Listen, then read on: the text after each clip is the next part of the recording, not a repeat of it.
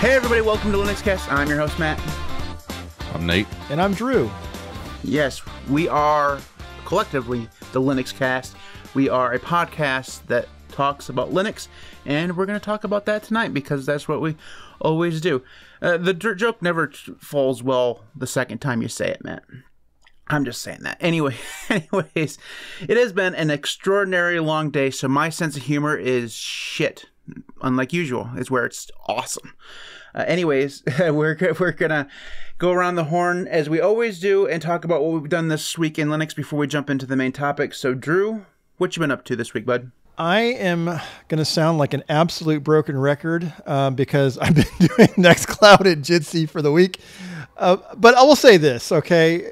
So I haven't really done that much, but the documentation, so modifying documentation has been what I have been doing.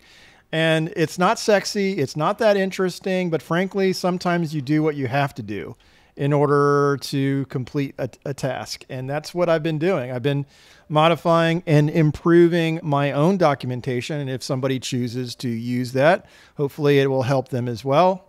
I use justaguylinux.com for my documentation. And if you are interested, have a look there and you may find something you need.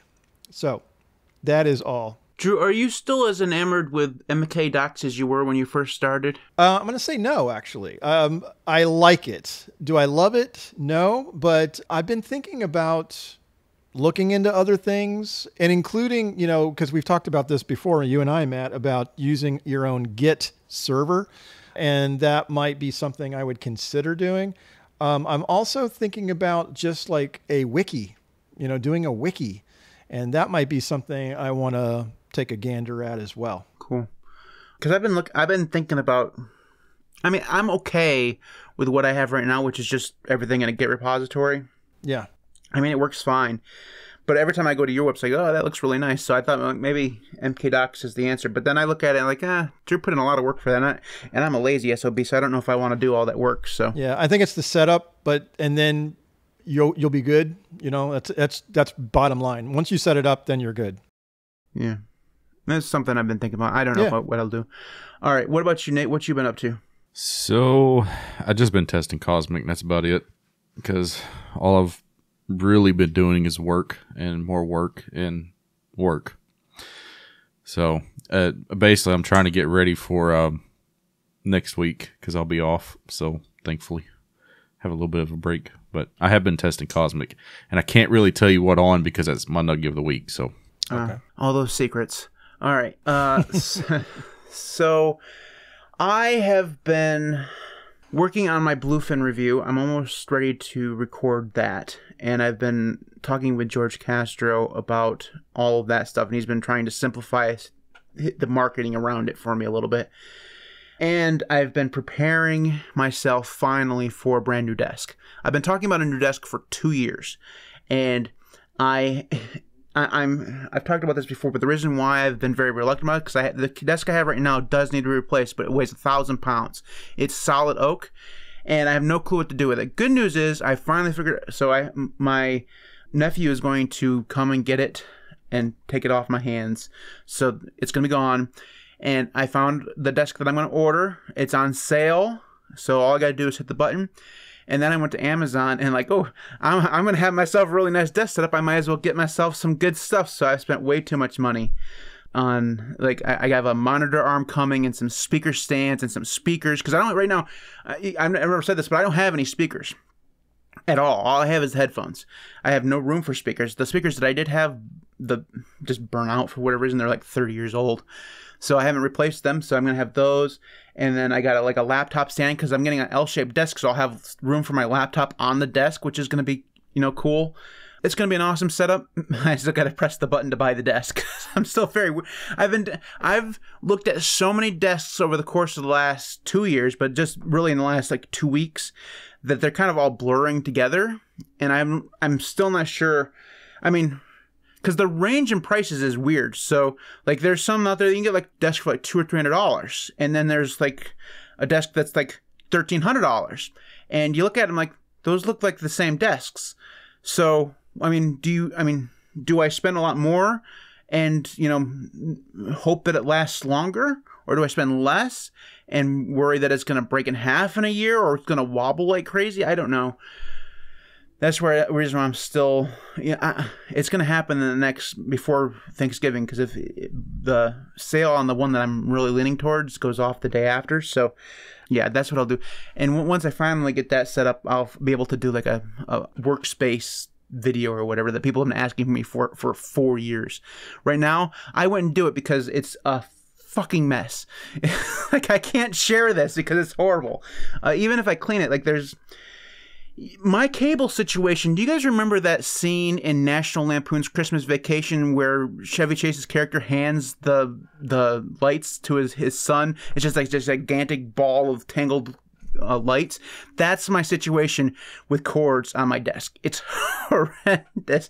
The other day, just as an example of this, I switched back to NVIDIA for about 30 minutes and then went back to AMD. And somewhere during the time of switching back and forth between my cards, I somehow managed to hook up the wrong HDMI cable. For whatever reason, I had two HDMI cables plugged into my main monitor, and I plugged in the wrong one.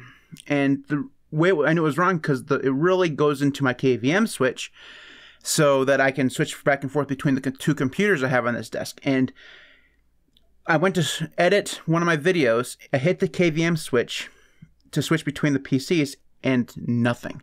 I was like, what the hell is going on? So I had to go spelunking into this gigantic ball of cables, trying to figure out where the problem was. And it took me 2 hours to figure it. Because I at one point, I had a KVM switch that had enough ports on it, took up all three of my monitors, which means I had 9 DisplayPort and HDMI cables just hanging around on my desk. The problem is that my lazy ass didn't move those, so they're all still the like non-hooked up cords that are just laying there in the ball of cords. So it's it's horrendous. I have a problem. It gets so bad. So yeah, that's the reason why I've never taken a picture of my entire desk setup. At least you don't have, like 7 machines.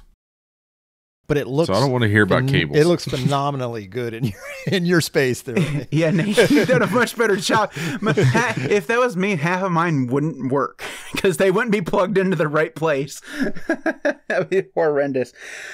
Yeah. Anyway, so that's basically what I've been doing. Is I've been messing around trying to get ready for that, trying to at least somewhat get it so I can move this desk and get it away from here. So, anyways.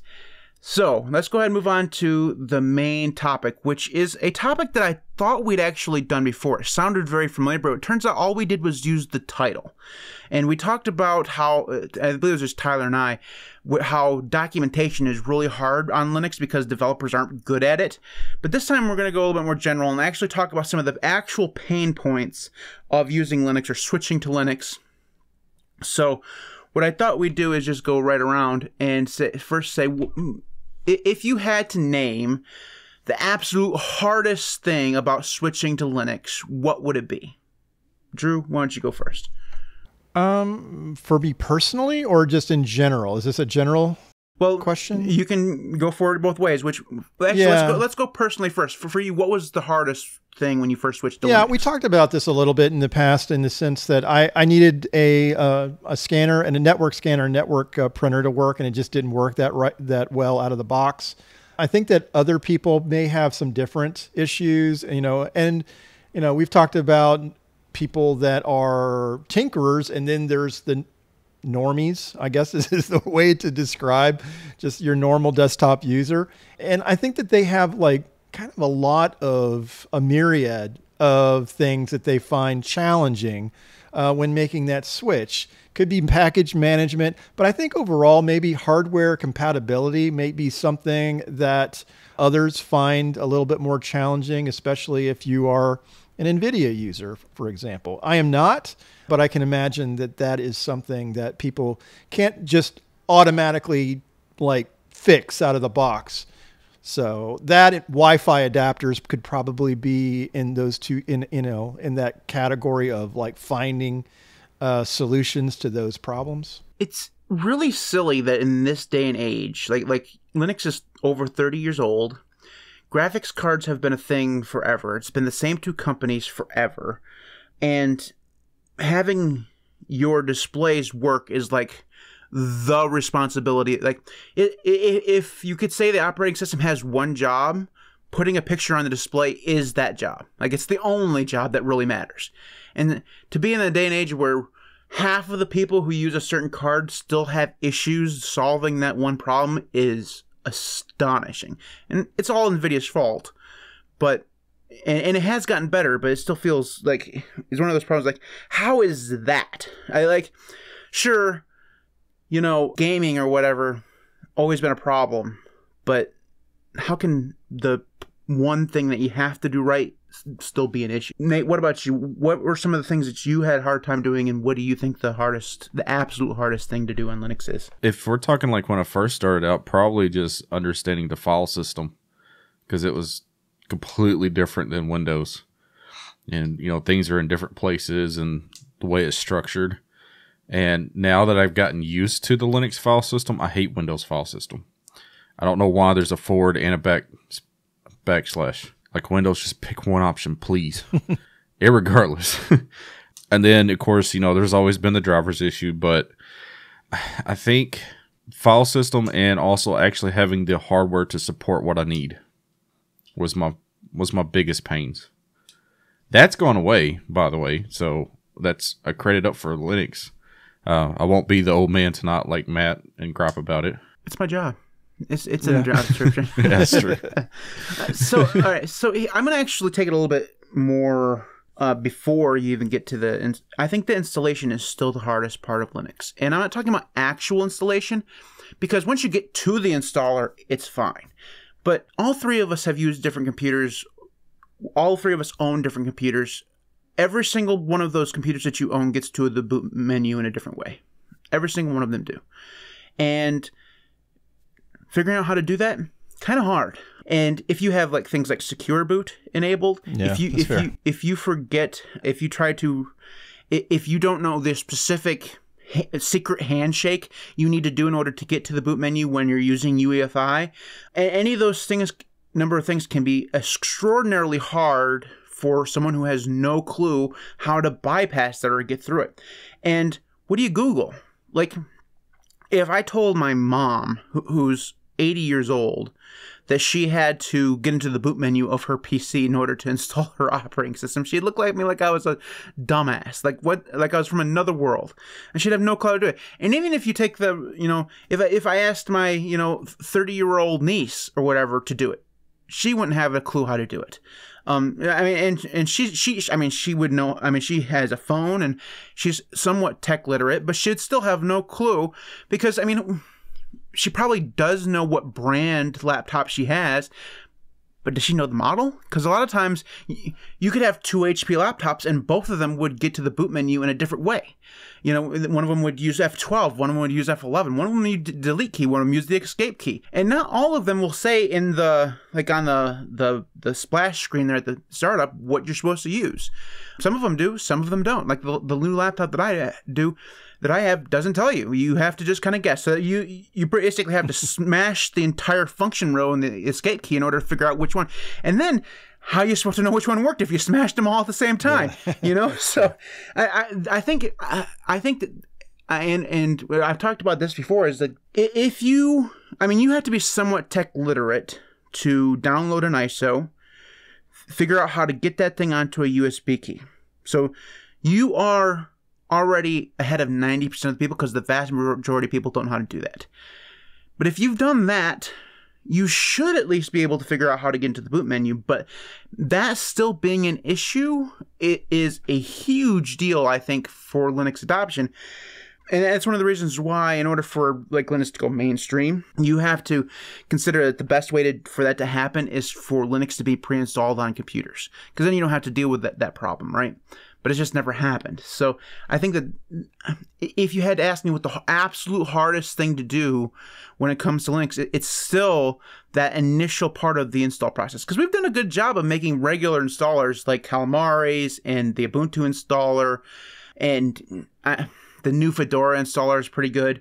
Most mainstream distros do a good job of having the actual installer work well but getting to that point is still phenomenally hard for people who aren't as tech literate as the average nerd. I think that's where I'm from. Yeah, I think the other thing is, and I haven't used a Windows computer in a long time, but don't a lot of them already have like a dedicated recovery tool that that's already built in? It's like some type of like partition in your hard drive that is like, oh, you're having problems here.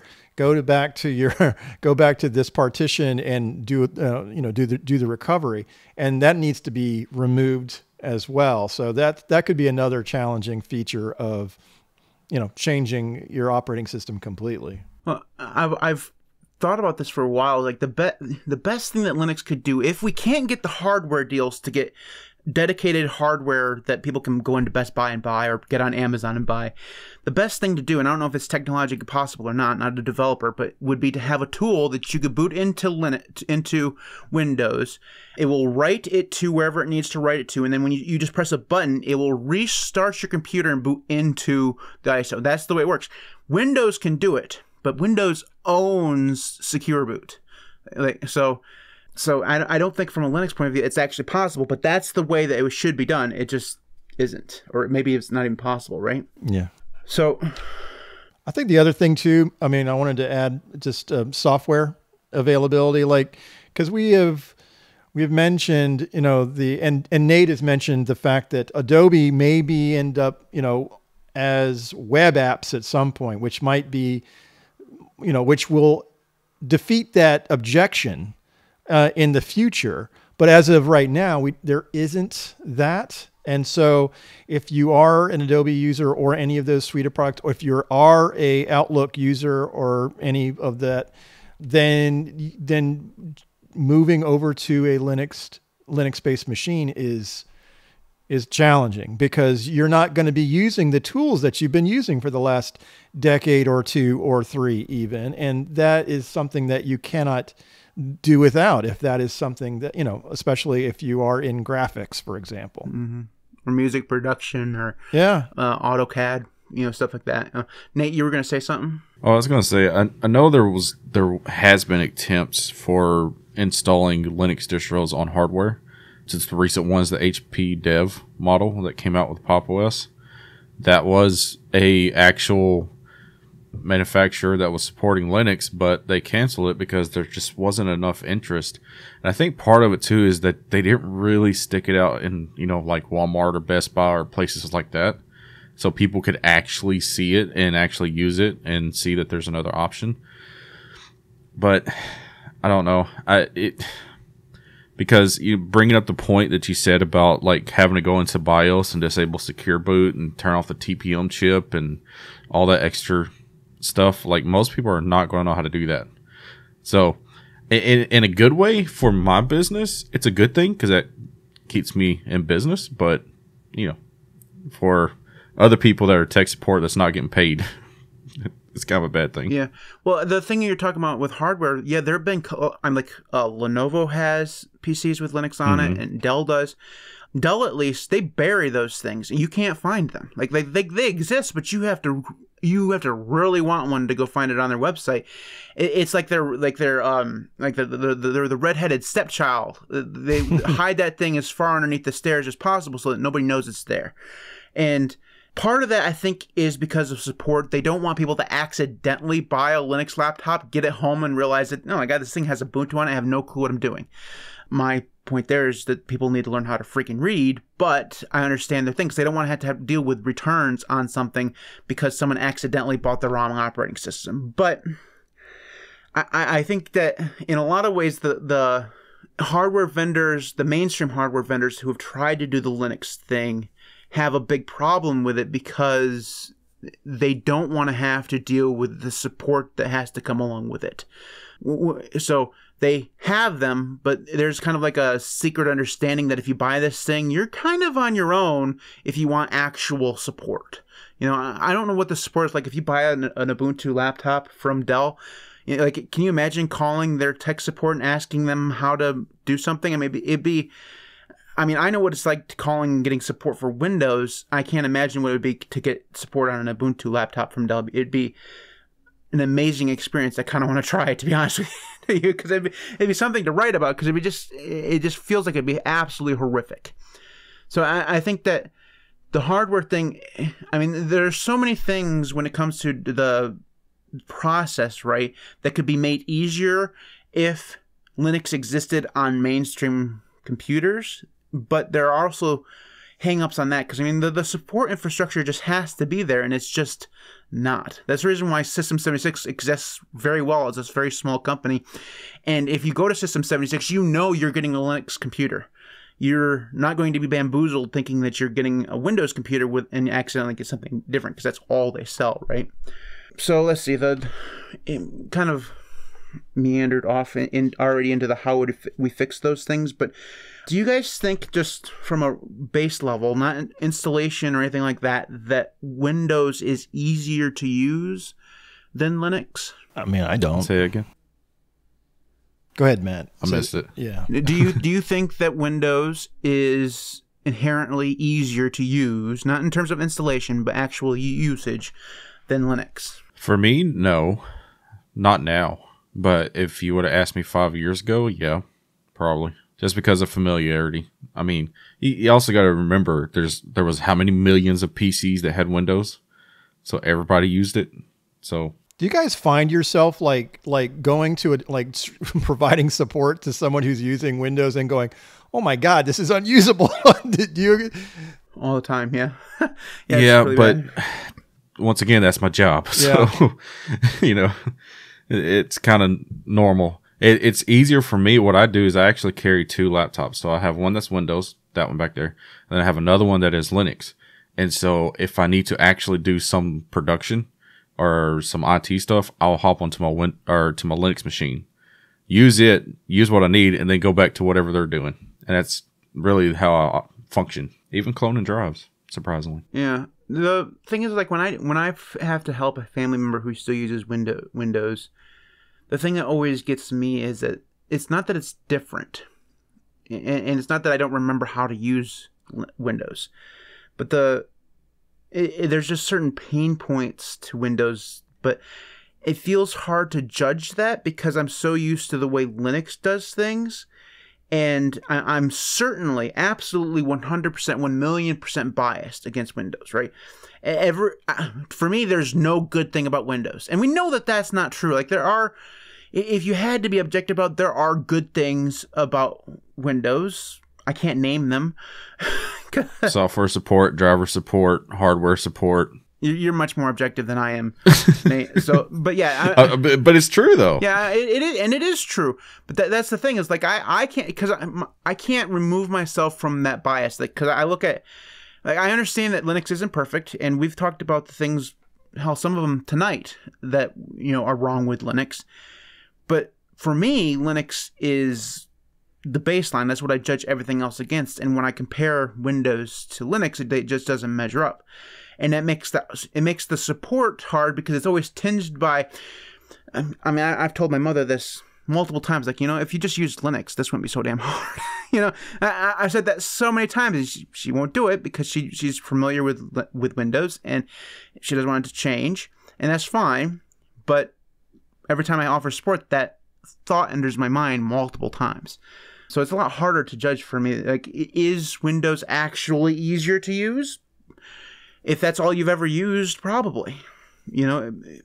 Switching to anything new, like if you had to, it's like switching between an automatic and a manual transmission. I mean, technically, same process. Hell of a learning curve trying to get that clutch to work the first time. You're guaranteed you're stalling at least once, probably many, many times. And probably in the worst possible situation, when you need to actually be moving and there's people behind you waiting at the red light, that's going to happen. And I mean, obviously different situations here, but switching to Linux is kind of like that. Technically, still an operating system, still use a browser, still use an email client, but there are so many little points that are different, not necessarily worse, but different, that it causes it not to be as easy to use for people who have only ever used Mac or Windows. So, do you think the documentation is an issue, though? I mean, do we have documentation that helps new users or newcomers to create like their own, to do their own tasks or to like manage themselves? Because I'm thinking, we talked about this a little bit last week in the sense that terminals, I think that a lot of our step-by-step tutorials are centered around commands. And if I am a new user and I don't understand the difference between apt and DNF and things like that, then am I going to be like, what the heck, man, this is unusable. I can't get this to work correctly and even if I'm in the terminal, I don't understand what the right command is for my particular distribution. And is the software centers good enough, like the GNOME software or the Ubuntu software center? Are they good enough so that I can install things? Because I'm just going to go and play the devil's advocate here. If I have an EXE or an MSI and I'm in Windows, I can install something like that. And is that a drawback for new Linux users that they can't do that? I mean, that's just my point. I mean, Yeah. And I will say this. I think when we talk about documentation, a lot of us think of it in the old sense of actually taking notes and producing it onto a website, which is still needed. But I'm going to be the first one to tell you, as many people have brought me their PC, the first thing they did was YouTube. And if they can't find it on YouTube, that was their documentation. And if they couldn't find it, then they got confused and gave up. Then it would find somebody else. The horror of someone coming across one of my early videos looking for how to do something, that's a nightmare. Like, don't use the Linux cast for documentation, people. It's not a good idea. He doesn't know what he's doing. Well, I mean, but okay, with that being said, technically that's not true because there's some videos that I've watched of yours that I figured out an issue and it had a lot to do with I had an older kernel and it still works with that particular kernel. I don't know if it does on a new one, but it still worked. So there is that. I think that surfaces one of the issues. Like, Drew, you mentioned documentation. Like, there's a lot of documentation out there. But first off, the vast majority of it's for Ubuntu. So if you're not on Ubuntu, you're in trouble. But second of all, a lot of it's 20 years old. And if Google's not the best at sifting the newest, most relevant thing to the top.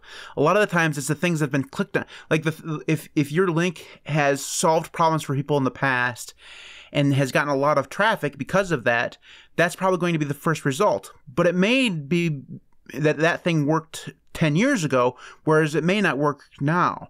And as we talked about, I think this was in the lug, where the people will click on this thing and the first thing they'll tell you to do is open a terminal and copy a command. Yeah. And not only does that add to the stereotype that you can't use Linux without using the terminal, but it also scares a lot of people away because people don't want to use the terminal. It's a scary thing.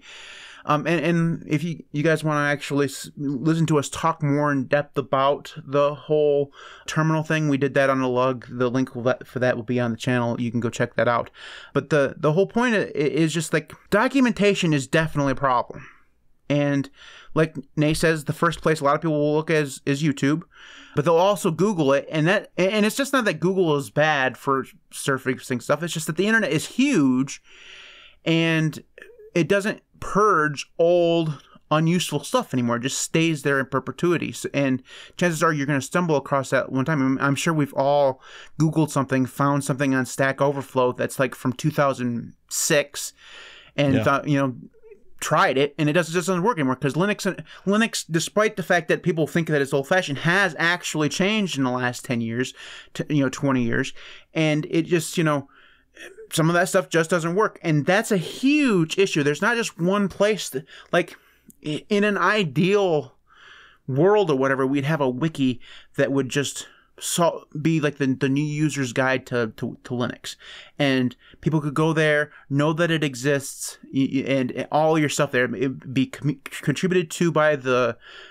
community. It would be well pruned so that there's a whole bunch of editors always going in and making sure things are not as stale or whatever. There'd be warnings on things that were maybe a little bit iffy. It'd be well maintained and all this stuff, but it would be astonishingly hard to create because everyone uses a different distro. Everyone uses a different desktop environment. Everyone has a different entry point in terms of where they're coming in on those things, but also with their level of knowledge when they first come in. Some people know what they're doing. Some people have no effing clue. And I'm going to say this with all the respect I have for every developer that I know. You guys are all shit at writing documentation. I've never met any developer out there that's really, really good at it. And it's not that you can't write documentation that's good. Like, here's a good example. The Qtile documentation is fantastic. But if you don't know Python, you don't know shit. If you read that thing, it's technical. It's for people who can read technical documentation and do something with it. If you're a brand new user, you don't know any Python, you've never read technical documentation before, you're going to be lost. You're going to have no clue. Another example, I mean, just to pick on the window manager, Xmonad. Like, if you ever go to their documentation, they don't even have their own documentation. It's just the Haskell documentation is for Xmonad. And if you don't know anything about Haskell, you're lost, like in the weeds. It's just the way that it is. And that's the same with a lot of other things. Maybe not as complicated as those examples, but developers in general just can't write documentation because they're so far removed from being a new user. Like it's really hard to put yourself in the position of someone who doesn't know anything. You know, the thing that would be fun. I mean, I think these developers are going, then you have no business using Qtile. You have no business using Qtile if you don't understand this, you know? I don't know. It's when I look at the Software Center, for example, though, and by the way, I wanted to say something in terms of packages themselves are not named exactly the same on every single distro, which is really frustrating sometimes, especially for a new user. I was like, I need this Genie plugin that is the snippets plugin. Well, okay, Genie -plugin -snippets. Nope. Not on Debian. It's called Genie-plugin -XML snippets. You know, so it's just, oh, okay, well, there you go. That's what I was missing. No wonder I couldn't install that stupid plugin because it wasn't named the same on every single distro. So anyway, I understand when it comes to some of the frustrations that people will have. But I did read in what was it? It was in Reddit this week, as a matter of fact, that it was a Reddit post in the Debian Reddit area where it was entitled, "Why Getting Debian 12 in Late 2024 is an Insanely Good Option Over Windows 11." And it was a Windows user, guys, that switched from 11 to Debian 12, and he had a fantastic experience. And I was just like, thank goodness that there are some people that are like putting out their like success stories as opposed to that YouTube explosion that happened a few months ago on that. Basically a bunch of Windows users decide, I'm going to try Linux for the next 30 days. And they failed miserably, you know, overall. I don't know that everybody did, but it seemed like more than 50% of them basically ended up switching, or, you know, not really switching long term. They ended up switching back. Part of that, and I made a video about this, is part of it. Content creators aren't normal people. We have things that we need that don't always do well on a switch between operating systems. So if you're really used to using Premiere to edit your videos, your switch to Linux is going to suck. Because Premiere's not on Linux. It's never going to be on Linux. And the alternatives, I mean, Nate and I will just be able to tell you this flat out. The alternatives to Premiere on Linux aren't anywhere near what Premiere is. Like, not in terms of like quality, but just like functionality. They're like, even the two that would qualify as actual competing products, Resolve and Premiere, right? They're completely different workflows. Switching between one and the other would be a nightmare for the vast majority of video editors. It just would.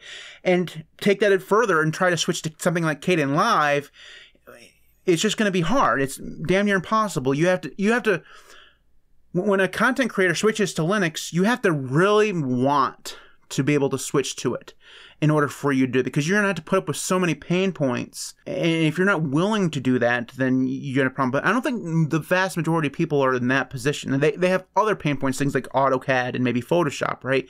And like you talked about earlier, Drew, those pain points can be really hard to overcome. And part of it is just that, yes, there are alternatives to a lot of the things on Linux that you would need elsewhere. But first off, a lot of the alternatives aren't as good. It's just sad to say GIMP is not as good as Photoshop. It could be if they'd actually, hire some people, like go out, have a fundraiser, hire some people, and move your asses. That's just my opinion, but version 2.0 has been out since like 2006. We're just now getting to 3.0. It moves too slow in order to actually compete with Photoshop. It's just the truth, right? And that situation just happens over and over again because a lot of times these tools are created by 3 or 4 people, if that. And that's an issue, right? It's just they're just not going to move as fast. They're not going to have as many features.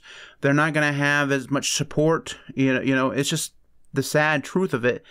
And I think that the content creators they don't want it as much as some people would want it. Like, you have to actually have a good reason other than just you want to make a video about it. I think that's the case. But that kind of leads into the next question. You said something earlier, Drew, about if people can't understand the Qtile documentation, then they shouldn't use Qtile. So it leads into the next question. Should the Linux community even care about Linux being so hard? Are the pain points that we've talked about even really something that we should try to fix? Like, do you think? Who wants to go first? Go ahead, Dick. I can if you want. Yeah. I am going to answer that in 2 ways. If you're just a normal, regular, community-based user, no. Because more than likely you're already a tech head, and more than likely you've already made the switch and you're just kind of hopping around from distro to distro, and basically Linux is your gaming, technically. And that happens to a lot of us. If you're coming from a company standpoint, yes, 100%. In particular, Valve, right off the top of my head, being one. Even with Microsoft, some of the things that they use are Linux-based. Google, absolutely, because they basically steal the Linux kernel and make it their own, sort of. So yeah, that documentation, especially for companies, I would say 100%. And how you feel about it, I'm not sure. And I was also going to pull up something else. Somebody made a comment that we're talking about Linux being hard for distro hoppers, not new users.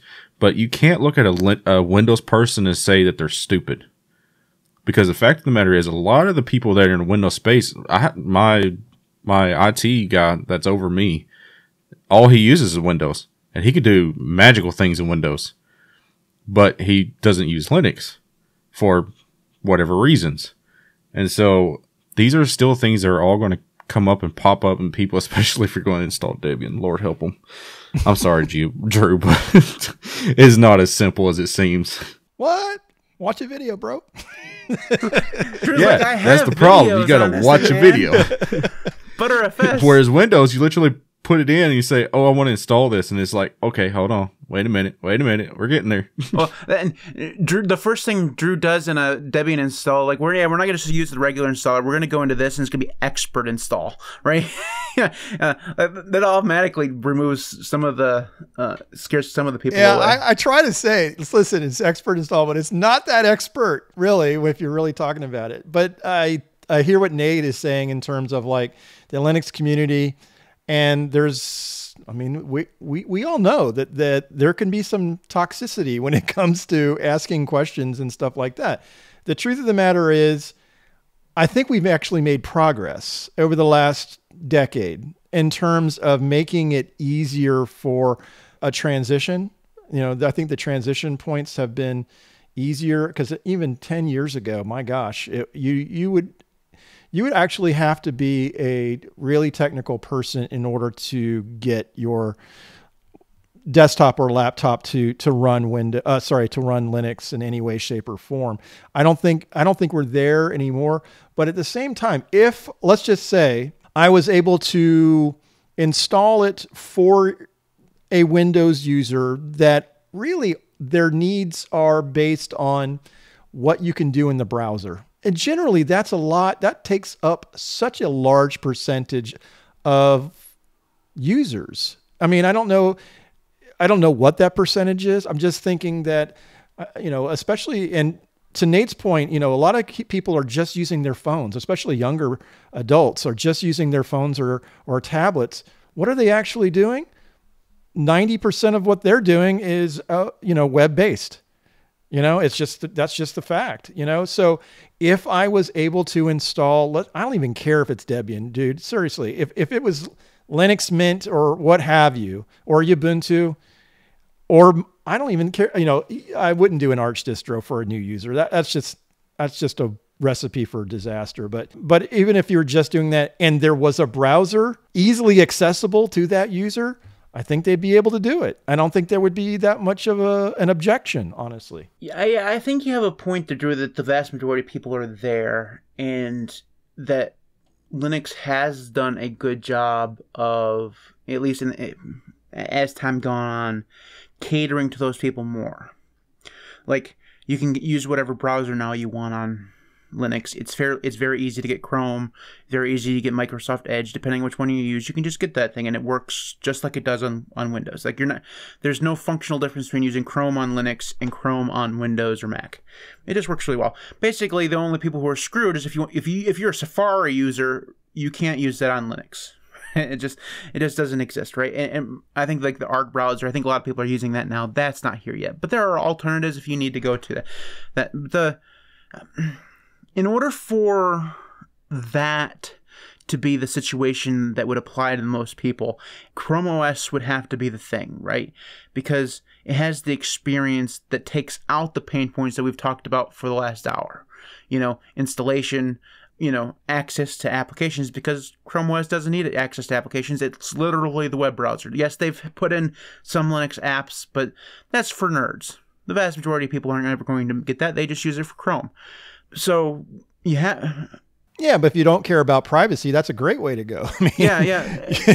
The thing is, like, for a Linux alternative to that experience to work, there has to be hardware that offers it, right? And we talked about that, or a way to get to that point. Like, the best way to do it would be to have people like us install that situation for the people who would never do it on their own, right? So, every family member would have, someone tried to create this, like it was called Ubuntu Web, created by the kid that's eternally 14 years old, and I lambasted that for being horrendous, and then felt really bad because I discovered his age afterwards. But the whole idea behind that was to create an experience where everything was Firefox based. You didn't worry about the operating system. George Castro's in our chat right now just shouting at the screen, use Bluefin. This is the whole point of Bluefin. It is, right? That's the whole idea behind, that kind of thing, is where you don't have to worry about the operating system. Everything is just, you just use it, right? But I think what we're talking about here is even further than what something like Bluefin or an Atomic distro would actually offer. You're not using anything. There's no software store or anything. It's just literally launches into the browser. And that simplicity evades even the attempts at getting towards it, because on Linux, because we can't make it that simple. At least we haven't yet. And the question of whether or not we should try is a complicated one, because, like Nate said, some companies like Valve care to do it, but not all of them. Like, does Red Hat? I mean, it feels like Red Hat cares because they develop GNOME and Systemd and all the stuff that's very desktop related. Go ahead, Nate. Right, yeah. But they develop that, so they obviously have some interest in maintaining the Linux desktop, even though nobody in grand scheme of things actually uses it. Like they have to have some reason why they're doing that. But the vast majority of their effort goes towards making sure the server works really, really well. Canonical, same thing. They don't care about the Linux desktop in the grand scheme of things. It could go away. They wouldn't lose any money. I mean, because they make all of their money on server subscription and support, right? So are there companies out there that really care about the desktop experience? I would argue even Steam doesn't care about the desktop experience because it just launches into Steam. If their desktop experience went away and it was literally just Steam, the vast majority of Steam Deck users that weren't Linux nerds already wouldn't know about it. In fact, I'm a Linux nerd. I've never seen the Linux desktop on my Steam Deck. Ever. Because I don't care to go use it. I don't need to. Pop. Pop OS. Nobody cares. There's the one company. There's nobody that cares about that silly little distro, Nate. Just kidding. You ask for a company that cares about their desktop. There is one. Yeah. That I know of. I mean, that's a good point. System 76 would have a lot harder time being who they are without their own desktop and stuff. So very niche though, right? You know? It is, but at the same time, at least they do provide some documentation, and they do provide a way to at least have some hardware that is relatable to Linux. And they do a good job of doing kind of what Apple does, making sure that their software and hardware work really, really well together, right? But they also do the Apple thing in that their hardware is really freaking expensive, right? Like they did a good job of emulating Apple, and that like it's really pricey to go buy one. It's one of those. Yeah, it's up there. And the biggest problem is that the examples that you can come up with, Pop! OS, Tuxedo, Slimbook, you know, I mean, really System 76 is the only one in the United States that's like that. Europe has quite a few of them that are like boutique Linux vendors, but the United States has one, really. I mean, you can import or whatever, but the examples are so niche, they're really, really expensive, and it's just really hard to say this is going to be the company that breaks it open, right? And well, and the problem is too, like for example, even now if you bought a Windows laptop, you would have to wipe Windows, then you would have to install Linux, and then you would have to try to resell it. And that's kind of the issue that they run into. And so by the time you get done with all that, you're going to be around the same price they are. Well, and when you set, I mean, I don't know how big of an audience System 76 has to non-Linux users, right? Like, I bet that the vast majority of people who buy a System 76 rig were already using Linux. And in order for the problems that we've been talking about to be alleviated a little bit, that stuff has to appeal to the masses, right? And it doesn't. Some of it's price, but also people I don't think that their SEO is so good when someone Googles brand new Linux computer that System 76 comes up as the first result. You know, you're going to get things like Dell and Lenovo and Asus and all that stuff. You get those brands in Google Shopping. Google Shopping is never going to recommend System 76. So maybe we can just blame Google for all the problems that we have. It was so easy, but I think that everything is just... The problem, as people tell me, and every time I make a video that basically says Linux is better than Windows, someone gets into the comments and says something along the lines of, Linux is a hobby, and it's for tinkerers only, and it's for nerds, or something like that. And that's true. Like it's not that you can't get work done on Linux. We all do it. I do all of my work that I actually get paid for on a Linux computer. I wouldn't touch Linux or Windows if you pay me to, as my personal daily driver. But you can see that stereotype of it being a hobby, being for nerds, is something that is damn near impossible to overcome. Even if you solved all the problems, if you just made it Chrome OS, you would still have all of the baggage that Linux has managed to gather over the last 30 years, and it makes it really hard to sell it, you know. And that's the thing. Like, in order to make Linux attractive, like, there are a lot of things that make Linux attractive. It's more private. It's not beholden to Microsoft. You don't have to reboot it every 3.5 seconds because it tells you have to or you're going to die. You know, it's not as much of a target for malware and ransomware and viruses. You know, you can go down the line about the superiorness of Linux. But none of those points lead to a great marketing campaign because nobody cares. The vast majority of Windows users don't care that Windows or Microsoft spies on them. They don't care. I mean, they're not. Who can? They think, oh, all I do is look up recipes. Who cares if Microsoft knows what recipes I look up? Ooh, you know what I mean? And you can't go on a mass marketing campaign to regular normies and say, well, you know, Linux is more private. Linux is open source because you can look at the code. What's a a regular person, like a brand new user gonna do looking at the code? Like, I mean, that's the thing that always bugs me. Like, people will say, you should use open source because you can look at the code. That's great if you know what code means or what it does or why you'd want to do it, but the vast majority of people, they don't. Like, they're not developers. So yeah, it's great that some people out there can look at the code, and I think it's great for us, but for the unwashed masses, they don't care. That's not something they care about. And having no way of saying these things are great about Linux, this is why you should use it, makes all those pain points stand out more, because you can't point to something that's awesome and say, this is why you should overlook all the pain that it is to switch. So, I don't know. It feels like, and this is the last thing I'll say about this, it feels like an uphill battle or an uphill climb that we probably should just give up on. Because yes, Linux has slowly crept up in terms of market share, but is it ever going to get to 5%, 10%? Do we want it to?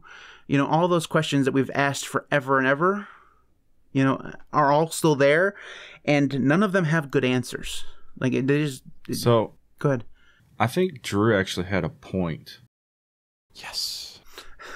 Yeah, you actually did have a point on something, because I think that instead of trying to focus on hardware, if we can just get the software availability, and that's literally it. Because there's a lot of people on Windows, they're mad with Windows because they don't like the directions it's going, but the software is just not there. Their only other options, they go to macOS, which then you go into the whole, you got to buy, a kidney and an arm and a leg machine before you can even have the macOS experience. But anyways, so I think Drew was right. I think a lot of it's going to be software based. I think that's part of it. I think that when people just decide, I'm going to give this a shot, I think they would be really, really pleasantly surprised if they just had an attitude that they can do it.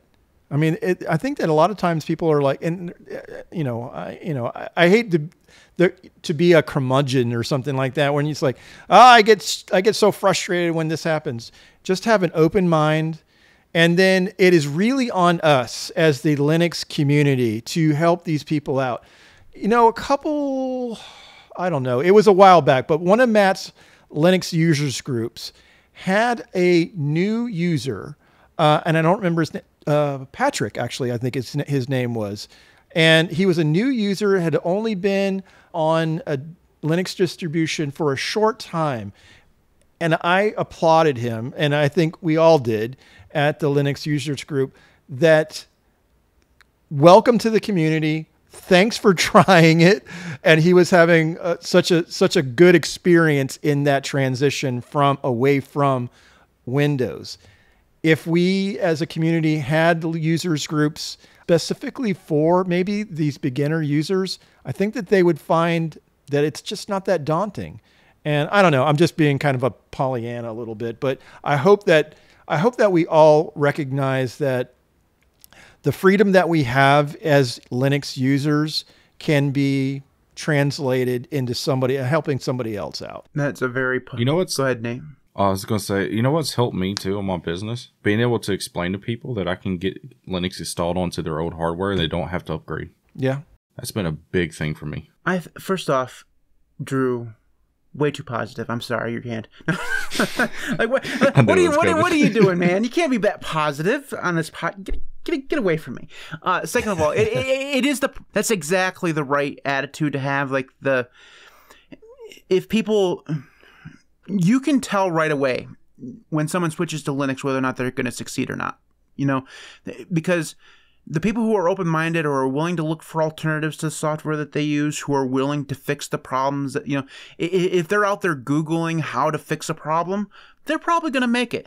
Probably, 80 to 90% of those people, if they can find the solution, are going to make it just fine, because they're willing to learn, they're willing to accept help. The people who are expecting it to work right out of the box and have no problems whatsoever and have it work exactly like Windows, those are going to be the problem people. But I wonder, how prevalent that attitude actually is these days. Because I think that Linux, enough people who if you're coming into Linux, chances are you probably know it's not Windows. And if you've managed to grasp that one simple fact, you're already well into the process of being able to actually use Linux in a proper way with a proper mindset, and know that it's just not going to function the same as Windows, and you can go on forth and discover how it does work. Mold your workflow and your usage of the operating system to how you need it to work with the ways that are available to you. And if you have that mindset, that's going to be great. And I think that you're right, Drew. You're absolutely right, Drew. That the Linux community can do what the Linux community can do. Like we can't solve the lack of Adobe, the lack of AutoCAD. We can't do it. We can't make GIMP better. We've tried, right? We can't make GIMP move faster. We can't do any of that stuff. But what we can do as a Linux community is not be assholes. You know, I think the golden rule: don't be an asshole. And if we can welcome people more, a little bit more, I think that would make more people stick around, because they can, if they discover how awesome the Linux community is. I mean, we're all a bunch of awesome people. I think the vast majority of us, if people can discover that, I think they'll stick around, unless they have some game-breaking feature that they can't get over, right? Like, their favorite game doesn't work, or they really can't find an alternative to Photoshop that they can enjoy, or video editing software, or whatever it is, right? If they can't get that fixed and can't get over it, then they'll go back. But it won't be because they discovered the RTFM guys in the Arch forums, which, unfortunately, those guys still do exist. So, there you go. I think that's all we wanted to say about this. Is there anything else you guys wanted to say on this topic? No. We beat it to death. Okay, good. Let's go ahead and move on to the last thing of the podcast. We went a little bit over this time. We're over an hour. But anyways, the last part of the podcast is the Nuggies of the week. And I tweeted this out earlier. I had chicken nuggets for lunch today, and the biggest sin that that McDonald's can do is give you the Nuggies without the sauce. Like, seriously, it's horrendous. Turns out chicken nuggets not that great without something to dip them in. Who knew? But anyways, the Nuggies of the week are our place where we can share our favorite tools, tips, tricks, all that stuff, and we share them with you guys because we think that they're awesome. So, Drew, what is your Nuggie of the week? I can't remember when, but I remember Gnome mentioning something about TLDR, and I think it's a Linux user group, maybe a week or two ago. It doesn't matter. Anyway, my Nuggie of the week is TLDR. It is a community-driven, simplified version of man pages. So if you are in the terminal and you say TLDR ls, it gives you a concise, practical example of those common commands. It simplifies lengthy and complex descriptions in the traditional man pages and makes it short and easy to understand, and I didn't realize it was even a thing until like a couple weeks ago, and it's like really, really stinking cool. If you haven't seen or used TLDR, I recommend you giving it a shot. It is very good. Nate, your Nuggie of the week. So mine is another hardware thing, and this is kind of common knowledge in Linux, but especially for a new user, if you're looking for a good laptop to use, please look no further than Lenovo ThinkPads, because they are just awesome. In particular, I just picked up, I showed it a while ago, but I just picked up this bad boy. This is a Lenovo T470, and it just works. I had a X11 system on there. Now I'm on Wayland because I have Cosmic on it. I don't have any issues with it. Everything seems to work fine. And so if you're looking for something that's actually just going to work with Linux, I really recommend getting a Lenovo ThinkPad, just because they are that good. I definitely for older hardware, if you need something really cheap, definitely go get one of those. All right, so mine is Docker application, actually. This is actually created, I believe it was a fork by him, but he put in a Docker container. It's by Techno Tim, so he's one of the home lab guys on YouTube. He created something called Linktree-server, and basically what this will allow you to do is, if you're at all familiar with Linktree, basically it's a website that has your links on it, like things like to your YouTube channel or your email or your website or whatever, and you host this thing. It allows you to create a website that just has all your links to it. So you don't have to rely on a third-party service that has all your links. You can just create it, point it towards a GitLab page or through Nginx or a Cloudflare tunnel or whatever you want to do. And you can basically, for this one, all you do is put all of your links in the Docker container. There's little spots for everything from GitHub and Twitch to all that kind of stuff. You just put it in there, and it just creates a very pretty page for all of your links that you can point to as like a portfolio, or when you say, hey, contact me at this place, you can just hand them your Linktree URL, and it will send that user to all of your links where they can get a hold of you. And it's awesome. It's all self-hosted, free and open source. It's great. So Linktree server is mine. So that is it for the Linux cast. Now, a few things of housekeeping before we jump out. First, no podcast next week. It is Thanksgiving here in the States, so happy Thanksgiving to everybody, but there will not be a Linux cast next Thursday, which is Thanksgiving. So there you go. So you'll have to miss us for a week. We'll be back in the first week of December for a couple more episodes before we head on out for the rest of the year. And the second thing is, I've forgotten the second thing, so we'll just move on to the contact information. I'm sure it wasn't important. That's why you write things down. Anyways, you can find us and contact us via email. That's probably the best way. That's email@thelinuxcast.org. You can also support us on Patreon at patreon.com/linuxcast. Drew has a YouTube channel. He's Just a Guy Linux. He is a guy who does videos on Debian, on Nextcloud, on home lab stuff, on scripting, on window managers. You should go check it out. Nate also has a YouTube channel. He's at, good Lord, I really need to desperately write this down, Nate Picks Tech World on YouTube. Yep, you got it. Link in the description below if you don't want to have to type that out. He does videos and will do videos in the future, so check that out. Give him a subscribe. If he can get his audio situation, maybe if he wasn't using Papa West and would use a real Linux distro, wow, his audio wouldn't suck. At least my GPU works. Shut up. At least I can use DaVinci Resolve.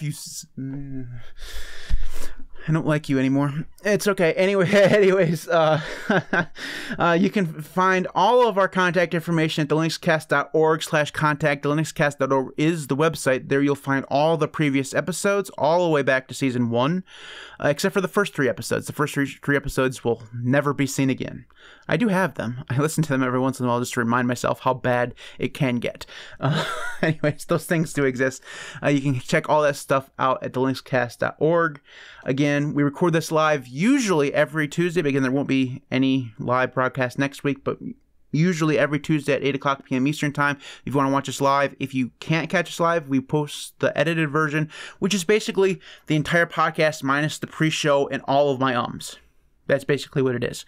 Usually better audio, so it's a little bit better. So you can check that out. That comes out on Saturday evenings usually, except for this last week where it was a day late because, again, Matt's audio. This time it was Matt's audio that was crap and had nothing to do with Papa West. It's all Audacity's fault.